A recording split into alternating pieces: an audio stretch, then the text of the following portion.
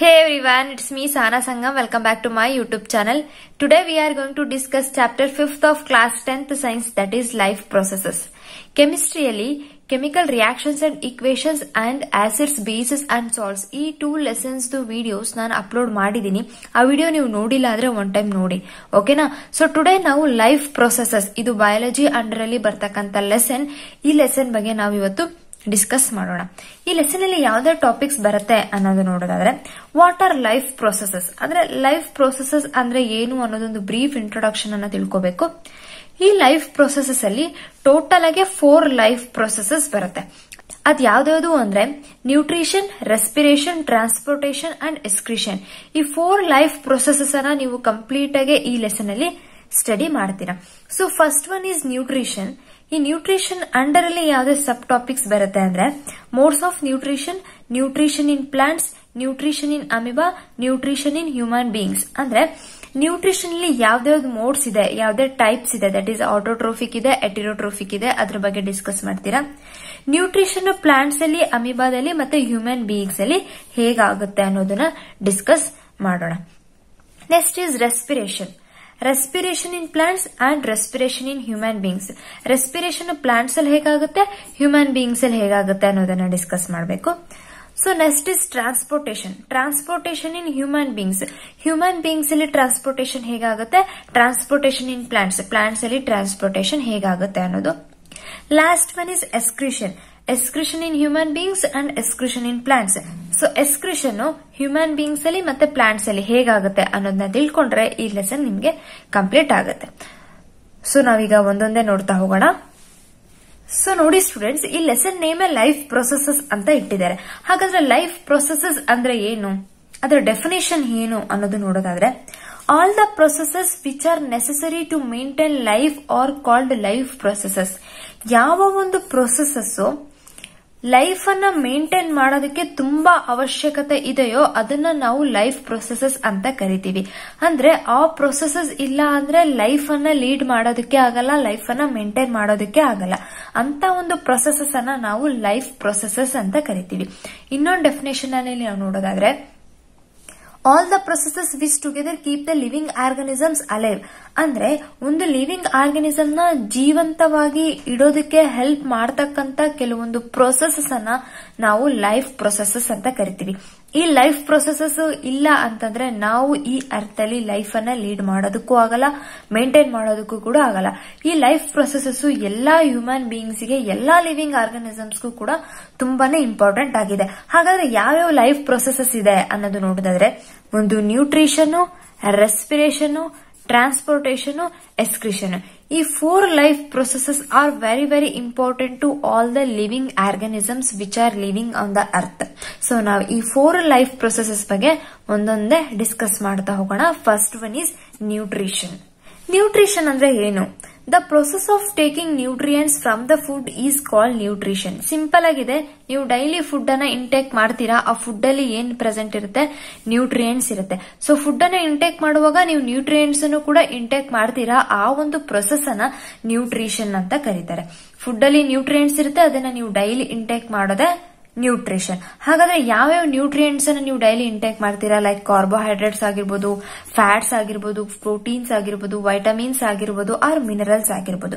Means ನೀವು vegetables ಅನ್ನ intake ಮಾಡ್ತೀರಾ, ಫ್ರೂಟ್ಸ್ ಅನ್ನ ಇಂಟೇಕ್ ಮಾಡ್ತೀರಾ, R any type of food ಅನ್ನ ಇಂಟೇಕ್ ಮಾಡುವಾಗ ಅದರಲ್ಲಿ ನ್ಯೂಟ್ರಿಯೆಂಟ್ಸ್ ಪ್ರೆಸೆಂಟ್ ಇರುತ್ತೆ. ಯಾವ್ದಾವ್ದು ನ್ಯೂಟ್ರಿಯೆಂಟ್ಸ್ ಪ್ರೆಸೆಂಟ್ ಇರುತ್ತೆ? Carbohydrates, fats, proteins, vitamins, minerals.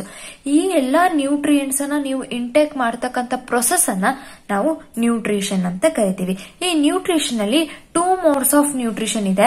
ಅದ್ ಯಾವ್ದಾವ್ದು ಅಂದ್ರೆ ಆಟೋಟ್ರೋಫಿಕ್ ನ್ಯೂಟ್ರಿಷನ್, ಹೆಟಿರೋಟ್ರೋಫಿಕ್ ನ್ಯೂಟ್ರಿಷನ್.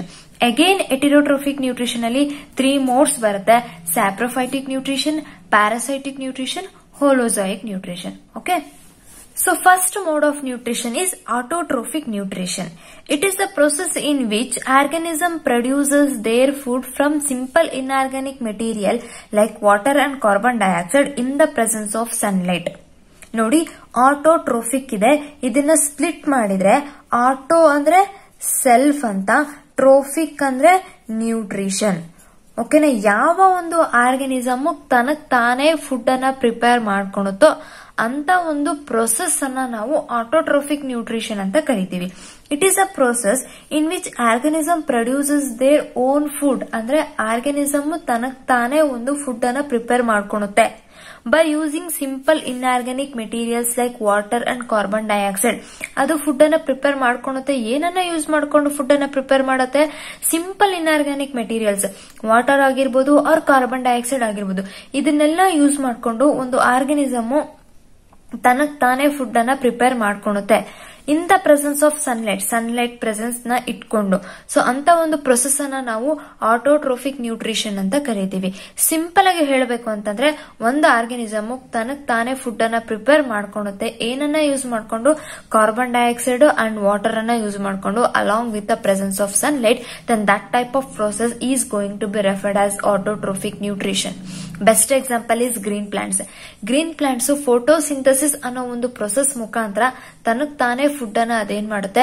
ಪ್ರಿಪೇರ್ ಮಾಡುತ್ತೆ. ಹಾಗಾಗಿ ಗ್ರೀನ್ ಪ್ಲಾಂಟ್ಸ್ ಎಲ್ಲದೂ ಕೂಡ ಆಟೋಟ್ರೋಫಿಕ್ ನ್ಯೂಟ್ರಿಷನ್ ಅಂಡರ್ ಅಲ್ಲೇ ಬರುತ್ತೆ. ಓಕೆನಾ? ಇದ್ರ ಆಪೋಸಿಟ್ ಹೆಟೆರೋಟ್ರೋಫಿಕ್ ನ್ಯೂಟ್ರಿಷನ್. ಹಾಗಾದ್ರೆ ಹೆಟೆರೋಟ್ರೋಫಿಕ್ ನ್ಯೂಟ್ರಿಷನ್ ಅಂದ್ರೆ ಏನು?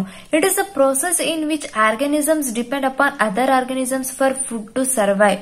ಹೆಟೆರೋಟ್ರೋಫಿಕ್, ಹೆಟಿರೋ ಅಂದ್ರೆ ಅದರ್, ಟ್ರೋಫಿಕ್ ಅಂದ್ರೆ ನಾನು ಮೇನ್ ಹೇಳ್ದಂಗೆ ನ್ಯೂಟ್ರಿಷನ್ ಅಂದ್ರೆ ಅದರ್ ಆರ್ಗನಿಸಮ್ಸ್ ಮೇಲೆ ಫುಡ್ಗೋಸ್ಕರ ಡಿಪೆಂಡ್ ಆಗುತ್ತೆ. It is a process in which organisms depend upon other organisms. Organism ಏನ್ ಮಾಡುತ್ತೆ?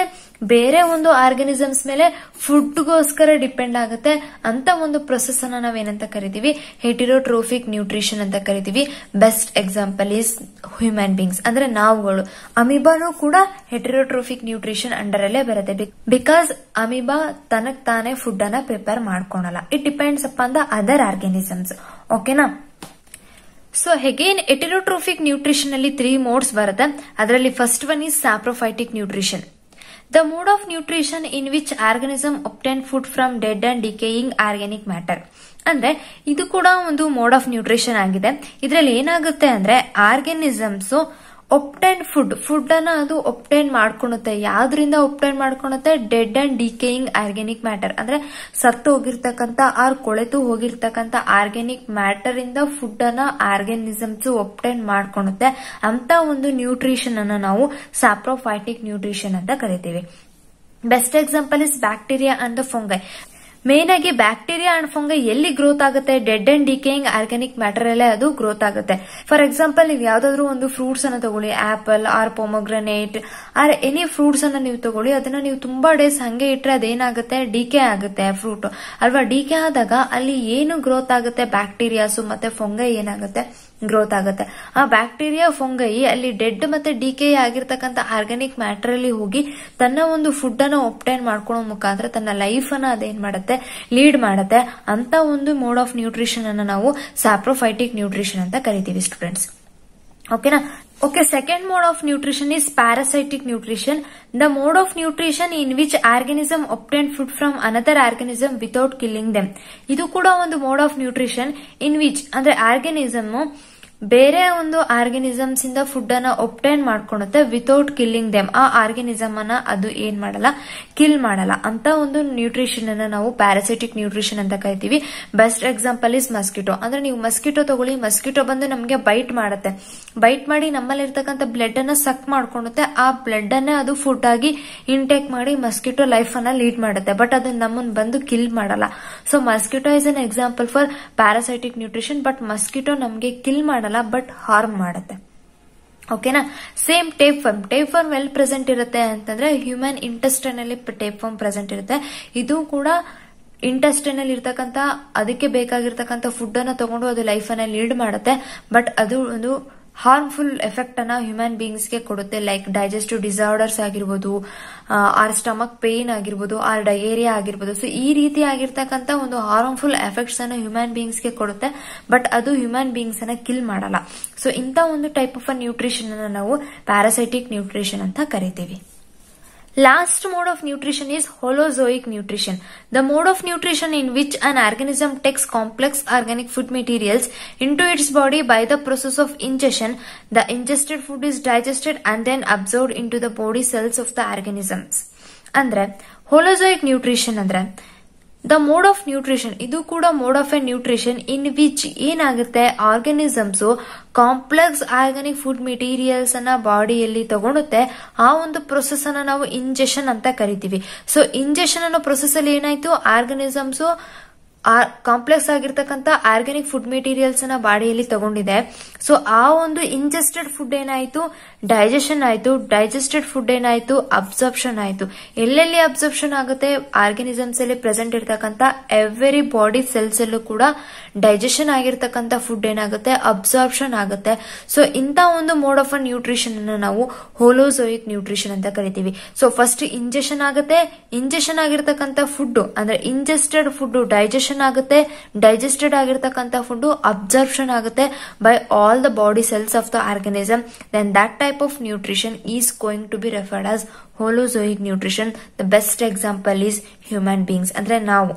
ಸೊ ನಮ್ಮಲ್ಲಿ ಯಾವ type of nutrition follow up ಆಗುತ್ತೆ ಅಂದ್ರೆ ಹೋಲೋಜೋಯಿಕ್ type of nutrition follow up ಆಗುತ್ತೆ. ಸೊ ನಾನು ಇಲ್ಲಿಗೆ ವಿಡಿಯೋನ ಎಂಡ್ ಮಾಡ್ತೀನಿ. ನೆಕ್ಸ್ಟ್ ವಿಡಿಯೋದಲ್ಲಿ ನ್ಯೂಟ್ರಿಷನ್ ಇನ್ ಪ್ಲಾಂಟ್ಸ್ ಅಂದ್ರೆ ಫೋಟೋಸಿಂಥಸಿಸ್ ಅಂದ್ರೆ ಏನು, ಫೋಟೋಸಿಂಥಸಿಸ್ ಅಲ್ಲಿ ಯಾವ್ಯಾವ ಇವೆಂಟ್ಸ್ ಬರುತ್ತೆ, ಇದನ್ನೆಲ್ಲ ನಾವು ನೆಕ್ಸ್ಟ್ ವಿಡಿಯೋದಲ್ಲಿ ತಿಳ್ಕೊಳ್ಳೋಣ. ನಿಮ್ಗೆ ಈ ವಿಡಿಯೋ ಹೆಲ್ಪ್ಫುಲ್ ಆದ್ರೆ ನಿಮ್ ಫ್ರೆಂಡ್ಸ್ಗೂ ಕೂಡ ಶೇರ್ ಮಾಡಿ, ಇಷ್ಟ ಆದ್ರೆ ಲೈಕ್ ಮಾಡಿ ಅಂಡ್ ಸಬ್ಸ್ಕ್ರೈಬ್ ಕೂಡ ಮಾಡಿ. Thank you for watching.